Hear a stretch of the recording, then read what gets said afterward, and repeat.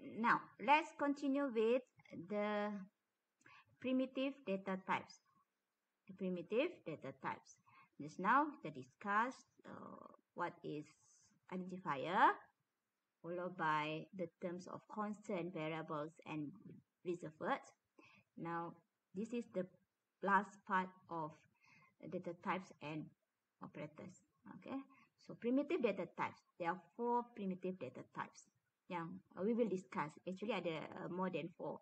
Okay, but this is what we have in our syllabus. And we have used these data types.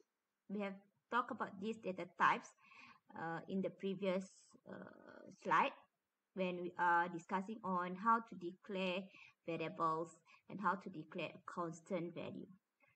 Okay, kita dah bincang dah ni. Kita ada cakap dah, kita ada sebut dah about data types. Dan ada, saya dah explain sedikit about the data types.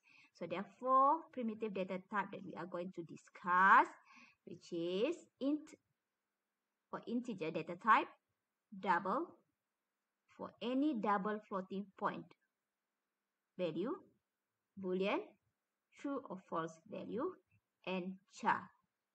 Okay, int, double, boolean, and char. There are 4 primitive data types: int, double, boolean, and char.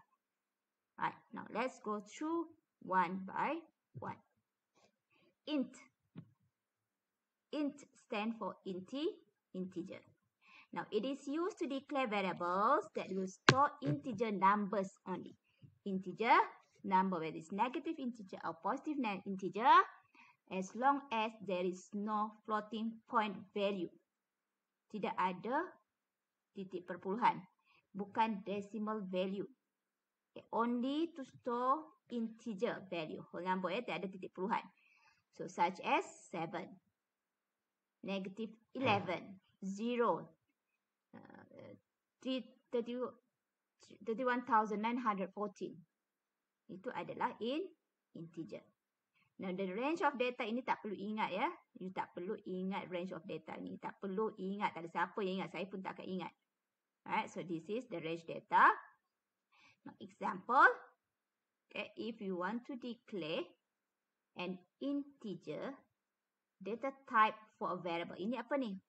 Ini apa ni kelas? Apa tu? Apa tu? Kalau kami ingat lagi, apa tu maksud dia? Int age. Ini apa? Ini data type. Ini apa? Ini adalah identifier variable name.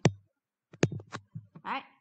So the whole statement, we have the combination of data type,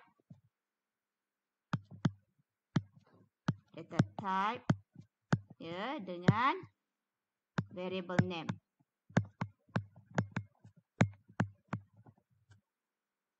Okay, variable name. So ini adalah apa? Statement ini dipanggil apa?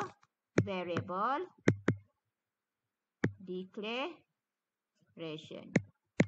Okay, variable declaration. So you declare variable h to store an integer data type. Integer data type. Okay. So what happens when we declare h as that we store integer data type? What happens? Means that h can only accept or store integer value or integer number. So kalau saya dah declare int age, so maksudnya saya boleh kata age can be 7. Age can be 7. So I just assign 7 to age. Is it okay? Valid. But if I put age, kalau saya kata age is equal to 7.2. Is it okay? Is it valid? Adakah valid? Salah. Alright, because you declare that age is integer. You declare age as integer and the value ini mestilah an integer. If you declare age in as integer, the value is 7.2. It's a floating point. So it is incorrect assignment. Okay, it's an incorrect assignment. So ini adalah declare, ini adalah assignment statement. Okay. Double. Double is used to declare variables that will store larger decimal number ataupun floating point value such as 3.4, 0.01, negative 11.9. Okay, so double is used to display or to store floating points kan. How many floating points? So untuk double dia boleh simpan hingga 15 significant digits. Lebih 15 significant digits. Okay, it's double significant digits then kalau compared to float, because floating points value ada dua jenis. Okay, double or float. But our focus is more on double. Float and double both are going to store floating points. But why we are focusing on double? Because double can store more significant digits. So it's more precious, lebih accurate in term of the value. Okay, dia simpan lebih banyak. Double sebenarnya lebih 2 kali ganda daripada value yang disimpan oleh float. Okay, so example of declaration, double, tax rate, double, average. So this is declaration. You declare that tax rate is a variable that will store double data type. Average is a variable that will store double data type. So ini adalah declaration. Variable declaration statement. Now, bila you nak assignment, you nak assignkan assignment statement, nak stand for variable, ni you nak assignkan ni you nak bagi. So you kena kata tax rate equal with, what is the value? Of course is double. Kalau double mestilah ada titik peluang. 3.22. Okay, tax rate equal to 3.22. Ini mestilah floating point value. Mestilah in the type of floating points. So this is how you assign the value. So because dia double, tax rate equal to 3.22 value. Now, ini adalah assignment. So ini first variable declaration, 2 is assignment statement. How about if we combine both statement? Combine the variable and the assignment statement. So when you have the combination of declaration and assignment statement, dia akan jadi seperti ini. Double tax rate equal to 3.22. So you have your first part ni, declare. Ini adalah assign. Okay, you declare and you assign the variable named tax rate, which store double data type and the value is 3.22. Now, a boolean value represent a true or false condition. Dia senang kata logical operation. Any logical operation akan dapat boolean value. So true or false.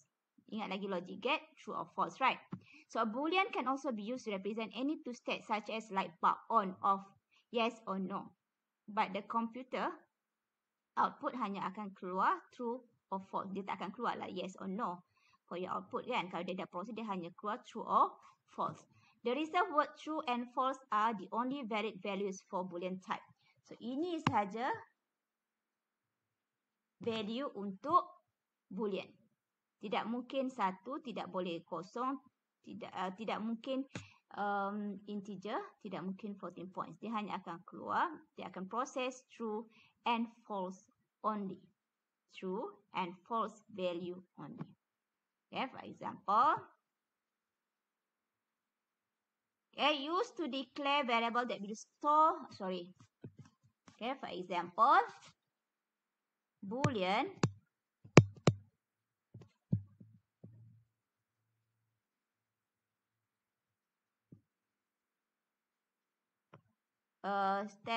boolean male. Boolean male. Boolean male is you declare variable male which store a boolean data type. It only yang akan store that will store a boolean data type. So ini declare, you declare. Okay, you declare. Then you assign the value assignment statement dia boleh jadi male equal to true. Male equal to true. So ini adalah a assignment. You assignkan value true kepada male variable. So kita combinekan dia jadi boolean male equal to true. Okay, so this is what we call variable declaration and assignment. Okay, variable declaration and assignment statement. You declare a variable name male which will store boolean value and the value is true. Now, char. Char data type is used to declare variables that will store alphanumeric data such as A, uppercase, A, lowercase, single digit or single special character. So, char variable may hold only one character. Hanya boleh simpan satu character sahaja. Sama ada lowercase or uppercase letter, a single digit or a single special character. For example, char grade or char gender. Okay, char grade, char gender. So, kata char grade. This is declare variable name, variable grade, which store char data type.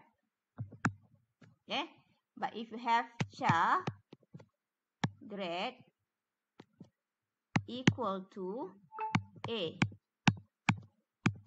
okay, char grade equal to A, so this statement means declare variable grade which store char data type and the value is A. Okay, the value is A. So please remember, when you declare a char data type, char, mestilah you must use this symbol. Okay, single quotation mark tu. Mesti inside the dalam tu. Okay, dalam single quotation mark tu. So this is the summary, the difference between integer, double, float, character, char and boolean. So saya letakkan how you write, yang dalam kurungan itu ada the name, the exactly how you keywords, reserve word yang kita guna, int, double, float, char and boolean. Even though kita tak belajar tentang float, I want you to know the difference between float and double. So the size of integer, maximum size that in data type can store is 32 bits, which equivalent with 4 bytes of data. Okay, and this is the range. You don't have to memorize this one. A double, the double precision 64 bits. Okay, compared to float 32 bits. which represent 8 bytes compared to 4 bytes of load data type. Double is used to store floating point values with high precision because dia boleh simpan 15 significant decimal digits. Whereas float used also to store floating point, both floating point. But the precision is 6 to 7 decimal digits. That's why kita kata dia low in accuracy. Char, the size of storage dia adalah 16 bits only, equivalent to 2 bytes to store data. Okay, used to store a single character such as A, B, 1, 2, 3, but must be inside the single quotation. Now, boolean size of 1 bit. 1 bit to store data and used to store true or false value. Used to store dua saja value dia, sama ada true atau false. Okay, true or false.